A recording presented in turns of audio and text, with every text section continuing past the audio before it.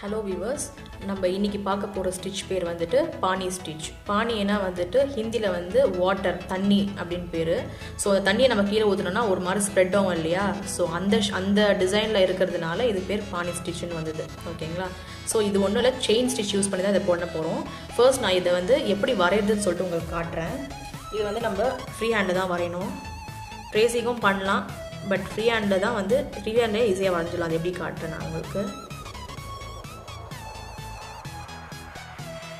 So heart shape la edi இந்த stitch நான் வந்து இந்த ஸ்டிட்ச் பேசிக் வந்து நார்மல் செயின் ஸ்டிட்சே தான்.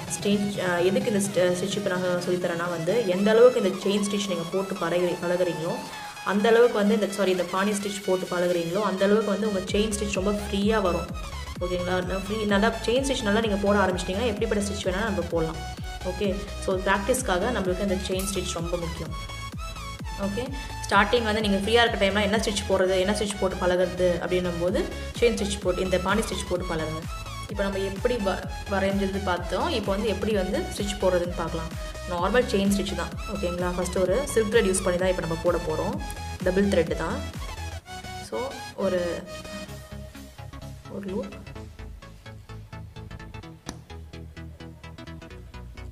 ஃபார்வர்ட், ட்விஸ்ட், லைன் எப்படி போதோ அதே பக்கம் ஹூக் வச்சுக்கோங்க. ஓகே, இந்த லைனை ஃபோக்கஸ் பண்ணி பாருங்கள். Twist, forward. ஸோ லைன் எந்த பக்கம் லைன் இருக்கோ அதே மாதிரி போட்டோம். ஓகேங்களா? ஒன்றும் இல்லை, உங்களுக்கு வந்து கை வந்து நிறைய ட்விஸ்ட் அண்ட் டர்ன்ஸ் வரும். வியூவர்ஸ், உங்களுக்கு செயின் ஸ்டிட்ச் இன்னும் கிளியராக புரியலன்னா நான் வந்துட்டு லிங்க் வந்து டிஸ்கிரிப்ஷன் பாக்ஸ் கீழே கொடுத்துருக்கேன், பார்த்து தெரிஞ்சுக்கோங்க.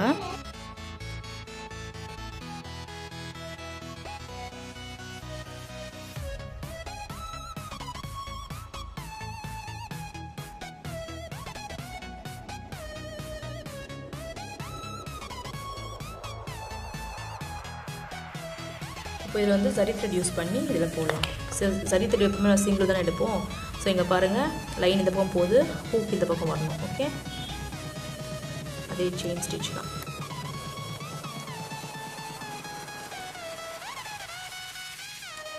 நீங்கள் சில்க் த்ரெட்டில் போட்டு பண்ணாலும் பரவாயில்ல, ப்ராக்டிஸ் பண்ணாலும் பரவாயில்ல, சரி த்ரெட்டில் போட்டு ப்ராக்டிஸ் பண்ணாலும் பரவாயில்ல. உங்களுக்கு வந்து கை வந்து நல்லா வந்து இந்த நீட்டில் ஹேண்டில் பண்ணுறதுக்கு கொஞ்சம் உங்களுக்கு இந்த ஸ்டிட்ச் வந்து யூஸ்ஃபுல்லாக இருக்கும்.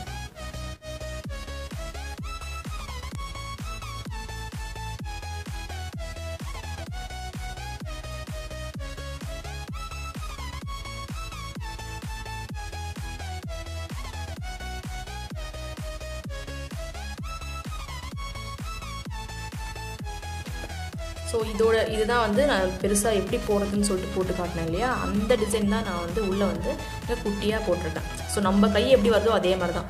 ஜஸ்ட் வந்து ஒரு ஃபில் பண்ணணும், இந்த ஸ்பேஸை வந்து ஃபில் பண்ணணும், அவ்வளோதான். ஸ்டார்ட் பண்ணலாமா? ஸோ இது எப்படி குட்டி குட்டியாக போடுறது நம்ம வந்து பார்க்கலாம். செயின் ஸ்டிச் ரொம்ப குட்டியாக போடுங்க இதில், அவ்வளோதான். நார்மலாக வந்து செயின் ஸ்டிச் போடுறீங்க இல்லையா? ஸோ அந்த லைன் மேலேயே வாங்க. லைன் மேலேயே வந்து குட்டி குட்டியாக வந்து இப்படி ஒரு செயின் எங்கெல்லாம் இந்த லைன் போதோ அங்கெல்லாம் நீங்கள் குத்தி எடுக்கணும், அவ்வளோதான். எப்போவுமே வந்து அந்த லைனுக்கு ஃபேஸ் பண்ண மாதிரி அந்த ஹெட் இருக்கணும். ஹெட்டுன்னா அந்த ஹூக்கு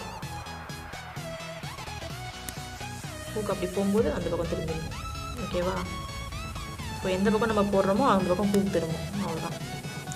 இதில் வந்து ரொம்ப வந்து கிளாத் இருக்கிற மாதிரி அப்படியே சுருங்கி பிடிக்கிற சுருக்கம் விழுற மாதிரி இருக்கும் கிளாத்து. அது காமன் தான்.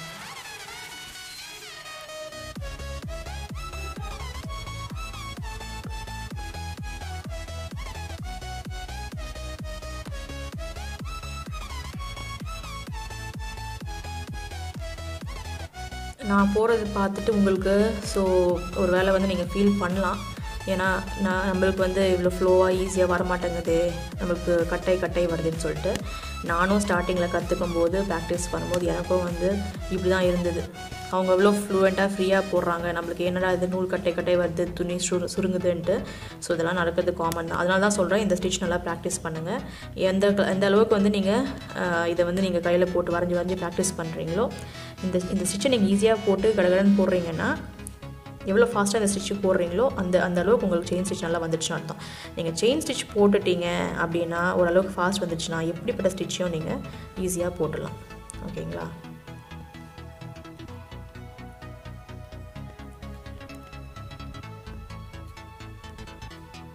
இதிலே கூட வந்து பீட்ஸ் நடுவில் இன்செர்ட் பண்ணி கூட அங்கங்கே பீட்ஸ் வர மாதிரி கூட நம்ம போடலாம்.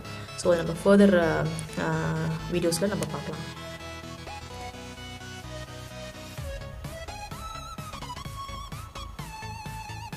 நீங்கள் போட்டு முடிக்கும்போது ரொம்ப அழகாக இருக்கும் இது.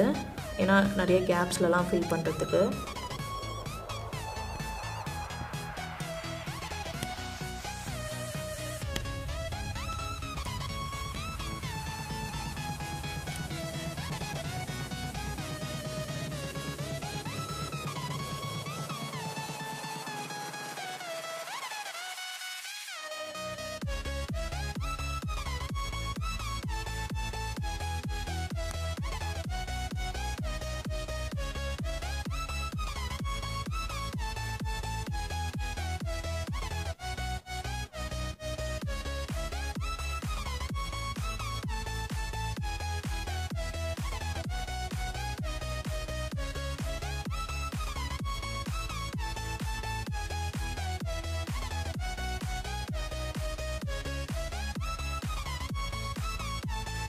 வியூவர்ஸ், இந்த ஸ்டிச் வந்து நல்லா கற்றுக்கோங்க. ஏன்னா ஒரு அவுட்லைன் போட்டுட்டு உள்ள ஸ்பேஸ் இருந்தது, என்ன டிசைன் போடுறதுன்னு சொல்லிட்டு திங்க் பண்ணும்போது நம்ம இந்த டிசைன் போட்டு ஃபில் பண்ணிக்கலாம். ரொம்ப அழகாக இருக்கும். நிறைய இடத்துல இந்த டிசைன் யூஸ் பண்ணுவோம். ஸோ நல்லா கற்றுக்கோங்க.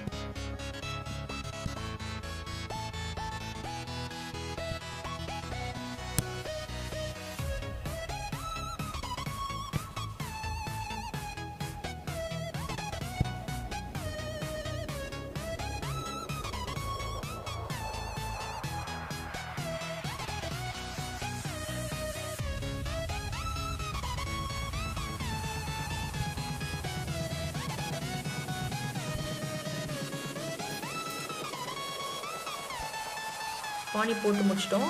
இந்த அவுட்லைன் வந்துட்டு நம்ம சரி த்ரெட்டில் நார்மல் செயின் ஸ்டிச் போடலாம். அப்போ தான் வந்து இது ஃபினிஷிங் அழகாக இருக்கும் பார்க்குறதுக்கு.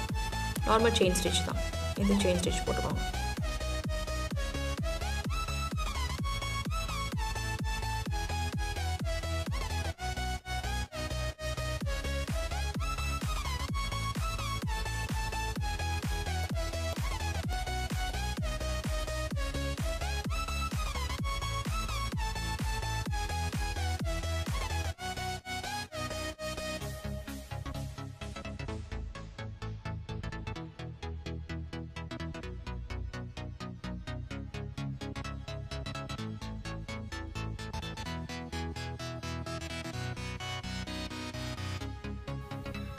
வியூவர்ஸ், நான் இங்கே என்னாட் உங்களுக்கு காட்டியிருக்கிறது புரியலைன்னா வந்து நான் கிளியராக வந்து என்னாட் வீடியோ ஒன்று போட்டிருக்கேன். அதோட லிங்க் வந்து கீழே டிஸ்கிரிப்ஷன் பாக்ஸில் கீழே கொடுத்துருக்கேன், பார்த்து தெரிஞ்சுக்கோங்க.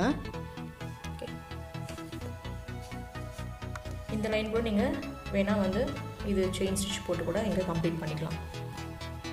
நார்மல் செயின் ஸ்டிச் தானே, ஒன்றும் பிரச்சனை, இதோட பிரச்சனை கம்ப்ளீட் பண்ணிக்கலாம். ஸோ இதுதான் பானி ஸ்டிச். நீங்கள் இந்த நான் ரவுண்டு ஷேப் போட்டு சொல்லி கொடுத்தேன் இல்லையா, நீங்கள் எந்த ஷேப் வேணால் போட்டு உள்ளே இந்த மாதிரி டிசைனை இந்த பானி மாதிரி போட்டு நீங்கள் நிறைய ப்ராக்டிஸ் பண்ணுங்கள். எந்த அளவுக்கு ப்ராக்டிஸ் பண்ணீங்களோ அந்தளவுக்கு செயின் ஸ்டிச் உங்களுக்கு ரொம்ப ஈஸியாக வரும். தேங்க்யூ